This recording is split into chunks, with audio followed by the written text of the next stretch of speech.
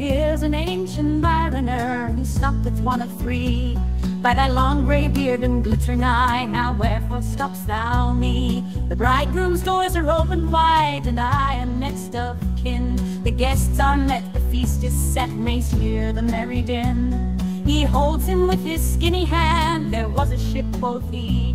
Hold off, unhand me, grey-beard, loon left Zeus, his hand dropped he. He holds him with his glittering eye, the wedding guest stood still, and listens like a 3 years child, the mariner hath his will.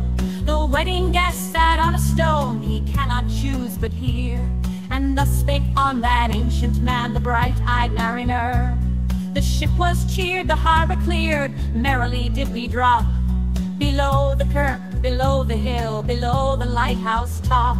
The sun came up upon the left, out of the sea came he, and he shone bright, and on the right went down into the sea. Higher and higher every day, till over the mast at noon. The wedding guest here beat his breast, for he heard the loud bassoon. The bride hath paced into the hall, red as a rose is she. Nodding their heads before her goes the merry minstrelsy. The wedding guest he beat his breast, yet he cannot choose but hear, and thus spake on that ancient man, the bright-eyed mariner. And now the storm blast came, and he was tyrannous and strong. He struck with his oar, taking wings, and chased us south along. With sloping mast and dipping prow, as who pursued with yell and blow, still treads the shadow of his foe, and forward bends his head. The ship drove fast, loud roared the blast, and southward aye we fled. And now there came both mist and snow, and it grew wondrous cold. And ice mast high came floating by, as green as emerald eyes. And through the drifts the snowy cliffs did send a dismal sheen. Nor shapes of men nor beasts we ken, the ice was all between. The ice was here, the ice was there, the ice was all around. It cracked and growled and roared and howled like noises in a swound. At length it crossed an albatross, thorough the fog it came. As if it had been a Christian soul, we hailed it in God's name. It ate the food it ne'er had eat, and round it flew. The ice did split with a thunder fit, the helmsman steered us through. And a good south wind sprung up behind, the albatross did follow. And every day for food or play came to the mariner's hollow. In mist or cloud, on mast or shroud, it perched for vespers 9. Whiles all the night through fog smoke white glimmered the white moonshine. God save the ancient mariner from the fiends that plagued us. Why look'st thou so? With my crossbow I shot the albatross. The sun now rose upon the right, out to the sea came he, still hid in mist, and on the left went down into the sea. And the good south wind still blew behind, but no sweet bird did follow, nor any day for food or play came to the mariner's hollow. And I had done a hellish thing, and it would work 'em woe. For all a bird, I'd killed the bird that made the breeze to blow. Our wretch, said they, the bird to slay that made the breeze to blow. Nor dim nor red like God's own head, the glorious sun uprest. Then all a bird, I'd killed the bird that brought the fog and mist. 'Twas right, said they, such birds to slay that bring the fog and mist. The fair breeze blew, the white foam flew, the furrow followed free. We were the first that ever burst into that silent sea. Down dropped the breeze, the sails dropped down, 'twas sad as sad could be. And we did speak only to break the silence of the sea. All in a hot and copper sky, the bloody sun at noon. Right up above, the mast did stand no bigger than the moon. Day after day, we stopped nor breath nor motion, as idle as a painted ship upon a painted ocean. Water, water everywhere, and all the boards did shrink. Water, water everywhere, nor any drop to drink. The very deep did rot, O Christ, that ever this should be. Yea, slimy things did crawl with legs upon the slimy sea. About, in reel and rout, the death fires danced at night. The water like a witch's oils burnt green and blue and white. and some in dreams a seared ware of the spirit that played the soul. 9 fathom deep he had followed us from the land of mist and snow, and every tongue through utter drought was withered at the root. We could not speak no more than if we had been choked with soot. Ah, well a day! What evil looks had I from old and young! Instead of the cross, the albatross about my neck was hung. There passed a weary time, each throat was parched and glazed each eye. A weary time, how glazed each weary eye. When looking westward I beheld a something in the sky. At first it seemed a little speck, and then it seemed a mist. It moved and took at last a certain shape I wist. A speck, a mist, a shape I wist, and still it is. Neared and neared as if it dodged a water sprite. It plunged and tacked and veered. With throats unslaked, with black lips baked, we could nor laugh nor wail. Through utter drought all dawn we stood. I bit my arm, I sucked the blood, and cried, "A sail, a sail!" With throats unslaked, with black lips baked, again they heard me call. Gramercy they for joy did grin, and all at once their breath drew in, as they were drinking all. "See, I cried, she tacks no more, hither to work us wheel. Without a breeze, without a tide, she steadies with upright keel."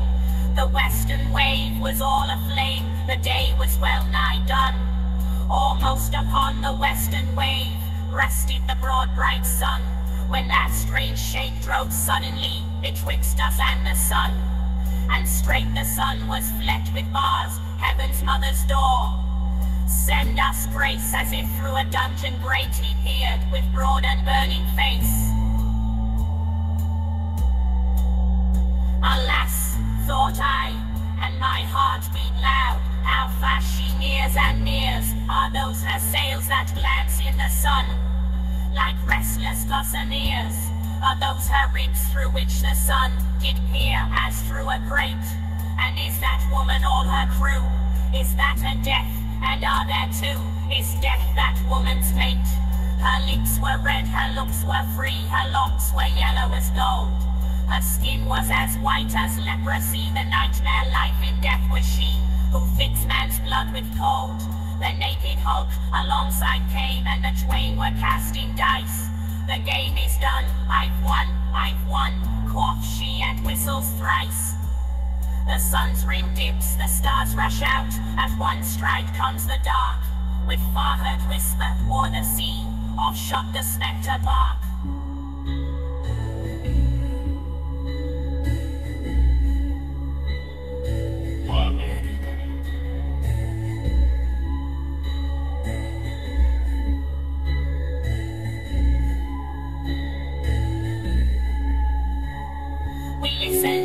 Look sideways up, feel at my heart as at a cup, my lifeblood seemed to sip. The stars were dim and thick the night, the steersman's face by his lamp gleamed white. From the sails the dew did drip, till clomb above the eastern bar. The hornet moved with one bright star, within the nether tip. One after one, by the stardocked moon, too quick for groan or sigh. Each turned his face with a ghastly pang, and cursed me with his eye. 4 times 50 living men, and I heard nor sigh nor groans. With a heavy thump, a lifeless lump, they dropped down one by one. The souls did from their bodies fly, they fled to bliss, woe, woe. And every soul it passed me by like the whiz of my crossbow. I fear thee, ancient mariner, I fear thy skinny hand, and thou art long and lank and brown as is the red sea sand. I fear thee, and thy glittering eye, and thy skinny hand so brown. Fear not, thou wedding guest, this body dropped, now down. Alone, all alone, alone on a wide, wide sea. And never a saint took pity on my soul in agony. The many men so beautiful, and they all dead did lie. And 1,000 slimy things lived on, and so did I. I looked upon the rotting sea, and drew my eyes away. I looked upon the rotting sea, and there the dead men lay. I looked to heaven and tried to pray, but forever a prayer had gushed. A wicked whisper came and made my heart as dry as dust.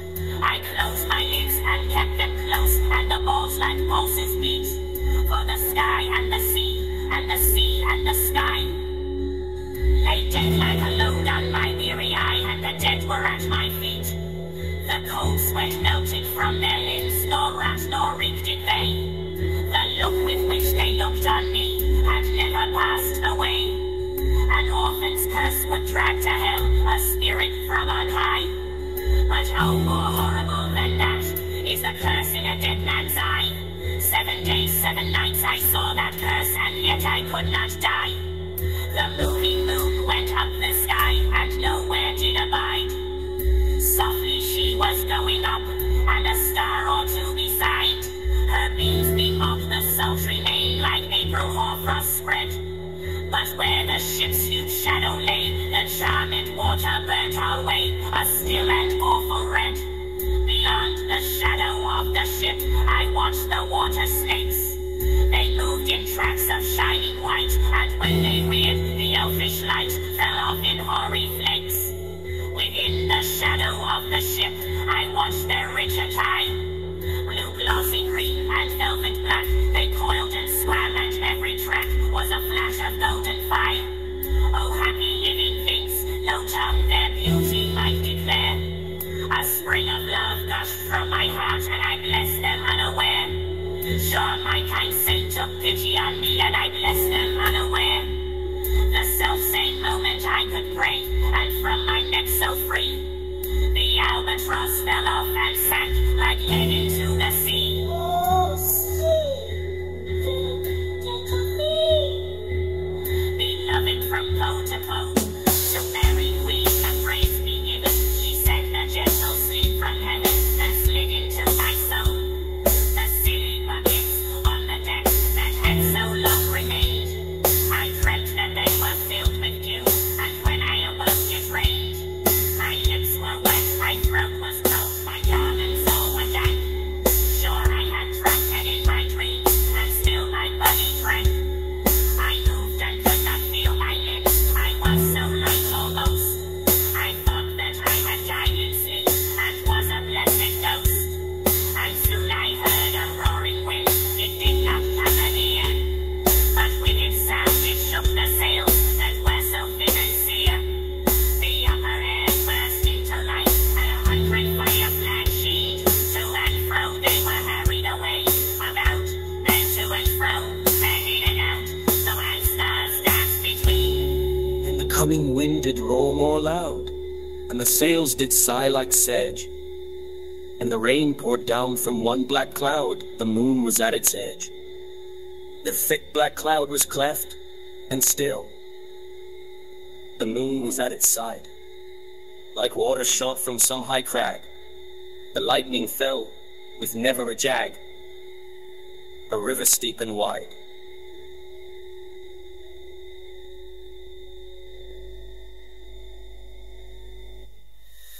The loud wind never reached the ship, yet now the ship moved on. Beneath the lightning and the moon, the dead men gave a groan. They groaned, they stirred, they all uprose, nor spake, nor moved their eyes. It had been strange, even in a dream, to have seen those dead men rise. The helmsman steered, the ship moved on, yet never a breeze up blew. The mariners all gan work the ropes, where they were wont to do. They raised their limbs like lifeless tools. We were a ghastly crew.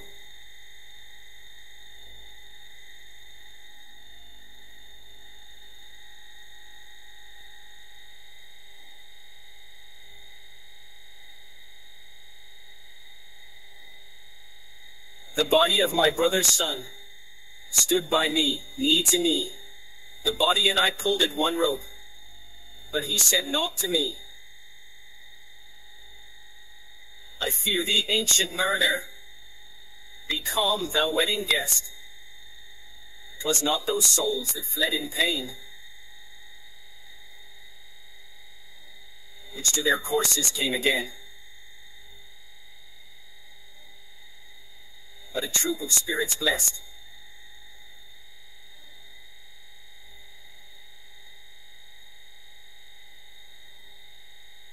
For when it dawned, they dropped their arms and clustered round the mast. Sweet sounds rose slowly through their mouth and from their bodies passed.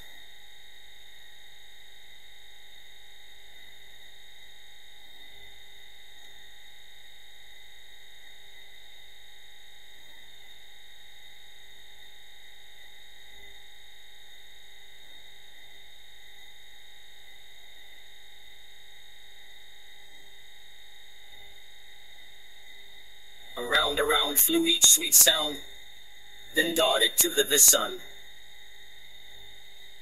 Slowly the sounds came back again, now mixed, now one by one.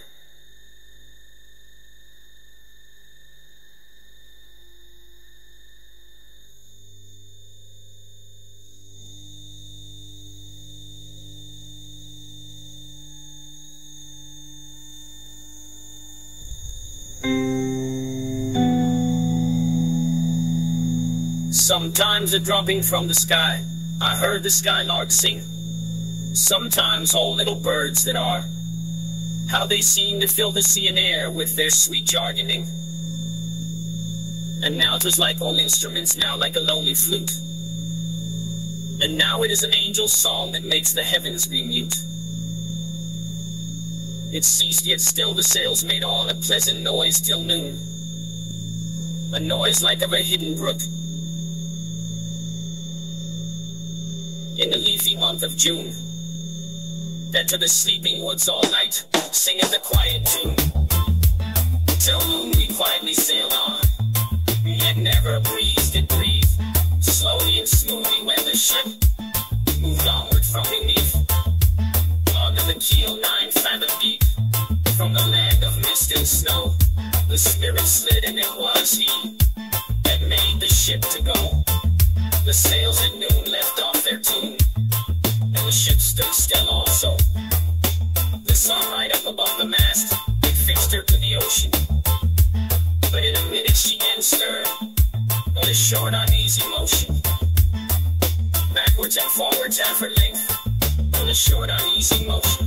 Then like a pawing horse let go, she made a sudden bound. It flung the blood into my head, and I fell down in a swound. How long in that safe pit I lay, I have not to declare, but here my living life returned. I heard, and in my soul discerned 2 voices in the air. Is it he? Quoth one, is this the man by him who died on cross? With his cruel bow he lay full low, the harmless albatross. The spirit who biddeth by himself in the land of mist and snow. He loved the bird that loved the man who shot him with his bow. Here there was a softer voice, as soft as honeydew. Quoth he, the man had penance done, and penance more will do. But tell me, speak again, thy soft response renewing. What makes that ship drive on so fast? What do you mean? Is the ocean doing? Still as a slave before his lord, the ocean hath no blast. His great bright eye most silently up to the moon is cast. If he may know which way to go, for she guides him smooth or grim. See, brother, see how graciously she looketh down on him. But why drives on that ship so fast, without a wave or wind? The air is cut away before, and closes from behind. Fly, brother, fly, more high, or we shall be belated. For slow and slow that ship will go, when the mariner's trance is abated. I know, and we were sailing on, as in a gentle weather. 'Twas night come, night, the moon was high, the dead